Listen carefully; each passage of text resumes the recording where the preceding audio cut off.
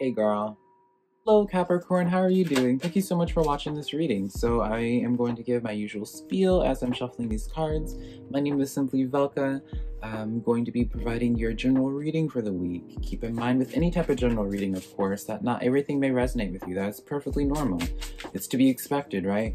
And so I always ask you to, whenever you're watching my readings, to rely on your intuition a little bit. This is where that's the only part that I ask you to do, right? Because I could be talking about a relationship of some sort, but for you and your life in specific, the cards may be speaking to you about a relationship in terms of like work, right?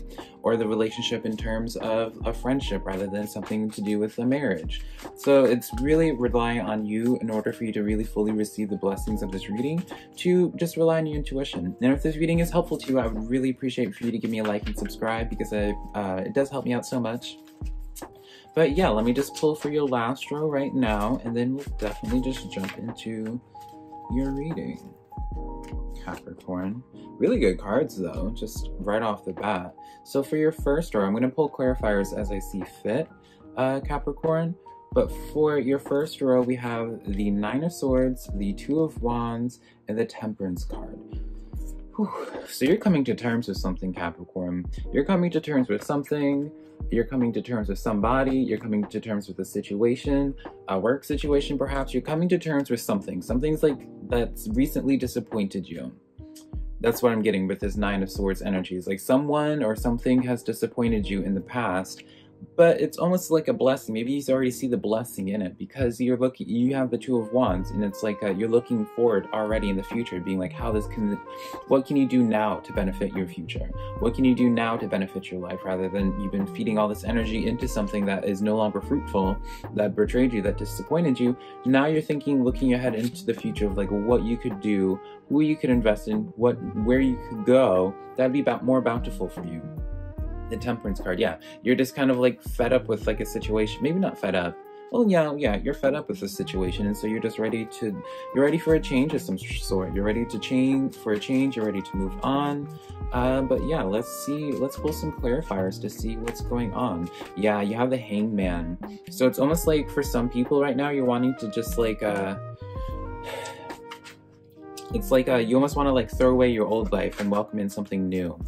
Or it's like you've given somebody, it's like you try to make something work for a long time, Capricorn, and it's just like at this point now, you're just like the Hanged Man. You're just like, enough's enough. You're finally just being like, I'm done trying to work this out with you. I'm done. I don't care how much you cry, how loud you scream. I'm moving on from you.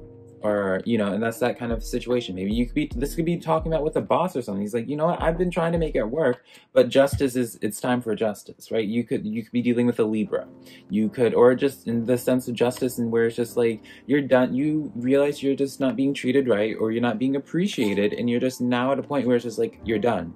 You're done, and you're now committing to your decision of being the Hanged Man and looking for brighter horizons for yourself. You're asking for more. You're done with giving chances to people. You're done looking at red flags through red sunglasses, sort of thing. Yeah.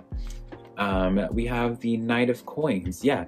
The only thing, this is something I kind of want to point out to you, Capricorn, because I feel like this card could be upright or inverted for you. Either way, either or for you, this energy. I associate the Knight cards when it comes to like youthful energy.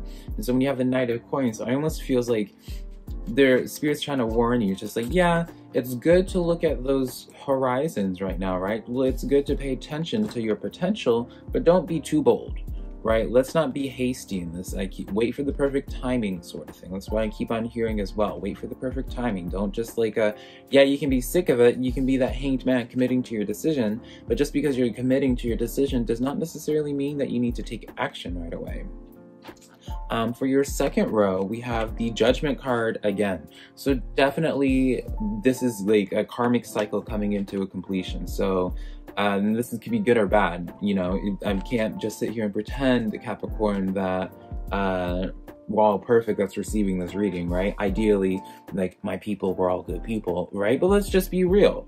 You know, maybe if there was like a certain point where we just were feeding a bunch of like lower vibrational energy at one point, there's like a cycle completing, I feel. There's justice, like everyone is kind of getting theirs. So it's just like, you're finally able to see the crops that you've grown through the investments that you put in throughout this entire time. Or if it's pertaining to a person, like you're just finally laying down justice and being like, look, you deserve better, right? So it could be justice in two different ways, but justice card came out for you two different times. So it's very interesting it's just an interesting observation to think about.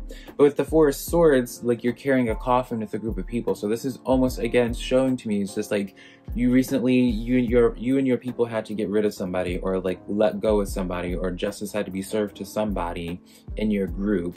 And now the Queen of Discs, now you're going back to figure out your worth a little bit. Maybe this situation shook you up a little bit. Now you're just like, you know, like you got theirs, like they're pretty much how I'm receiving this reading, Capricorn. It's just like whoever like wronged you, whoever was wronged in some type of situation, justice is going to come and they're going to get theirs. And like, yeah, I don't feel like it's you, Capricorn. You know how I was just being like, oh, I don't want to pretend like we're all perfect, right? That's receiving this reading.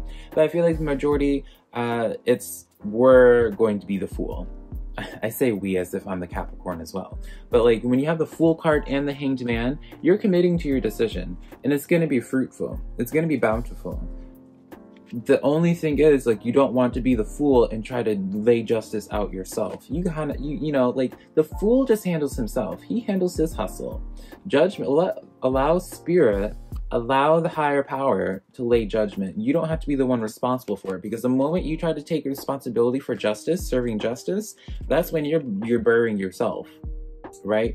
Focus on you and yours, focus on your money, focus on your abundance, focus on what it is that you're trying to create, because we have that Fool card. This is a good time for you. You're clearing up all this space. You're not getting rid of somebody just to feed more energy into them by trying to get rid of. Does that make sense? So it's like if you try to get rid of somebody in your life, but then you end up arguing with them or fighting with them for weeks after, even though you're not friends. It's like, okay, like you're wasting more energy now when you stopped being their friend than you were when you were their friend, sort of thing. Does that make sense? So don't get caught up in like toxic loops. Just commit to your decision and don't fall back anymore. Stop finding excuses for people. Stop finding excuses for other people. Stop finding excuses for yourself of why you stay in a situation. Whatever, stop finding excuses. Yeah, the Lovers card came forward. You need to make the decision, but also this could just be a signifier as like, this is like a new energy coming forward to you. Page of Cups as well. Yeah, definitely like a new energy coming forward to you. So I feel like a lot of people, a lot of Capricorns are trying to move on from somebody, which makes sense. Maybe like you had to move on from a certain friend group or whatever, and that's why you have that Four of Swords and like the Judgment cards coming in back and back and back over and over and over with the Nine of Swords as well, like that disappointment. Someone disappointed you in your friend circle, in your soul circle. You had to move on from them. Like they wronged you in some type of way, or you felt wronged in some type of way. And now you're just like moving on from it. You could see you could see their potential. That's the thing. I feel like you could see their potential, Capricorn, but you just like at this point now you're just like done. Your last row, Five of Fire, competing goals, bothersome conflict with others. So yeah, just another emphasis in this week for you, Capricorn, that it's just like, this is the week for you, Capricorn, to really just lay down the law and just put up your boundaries.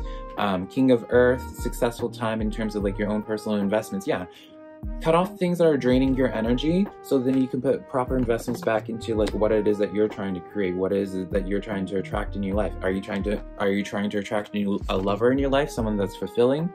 You know, get rid of the things that weigh you down, that stop you. So if it's like you're hung up on a person, cut off that person, because this lover person is not going to come forward to you until you cut off that thing. Does that make sense? Ten of Fire. I always associate tens with closure or something. Ten of Fire is talking about too much work and too much going on at once, the need for balance. So yeah, balance, again, like I feel like is a common theme for you, Capricorn, during all this. Is just like, don't make a rash decision necessarily, but just because like you don't make a decision right now to close things off, you still want to keep it in your mind. You don't just like keep it in your back of your mind and then forget about it, and you just end up in that same toxic loop for another year or two, right? Step on some toes right there. But yeah, the Nine of Coins as well. Like, this is such a push for you to just invest in yourself rather than other people, Capricorn. The last card, your Eight of Coins. Yeah, this is just such a time for you to invest in yourself, Capricorn. Stop trying to involve other people right now. This is the time for you and to think about yourself. It's time for you to set boundaries for yourself, and to protect your energy and protect what it is that you're trying to create, you know? Stop giving second chances to people that don't deserve it.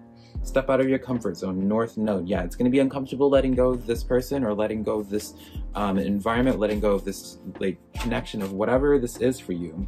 But a new start is coming, a new moon, new start is coming for you. So it's going to be easy. Like, you're going to do this. That's why this new start is coming, because you're letting go of this person. You're allowing justice to play out fully, but you're not going to be the one holding it.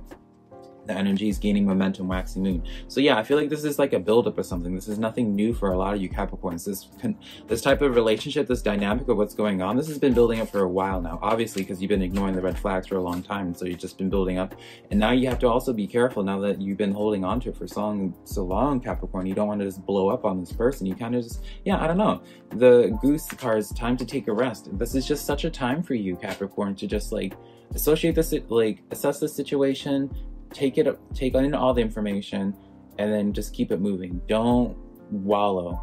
Don't just sink yourself into these toxic loops, because justice is going to come to those that it needs to come to, sort of thing. But you're not going to be the one that lays justice. You're going to be the one already focusing on your abundance, focusing on your you're focusing on you. You're investing in you rather than investing energy into other things that you're no longer trying to connect with. Energy balance. Another balance card. Yeah.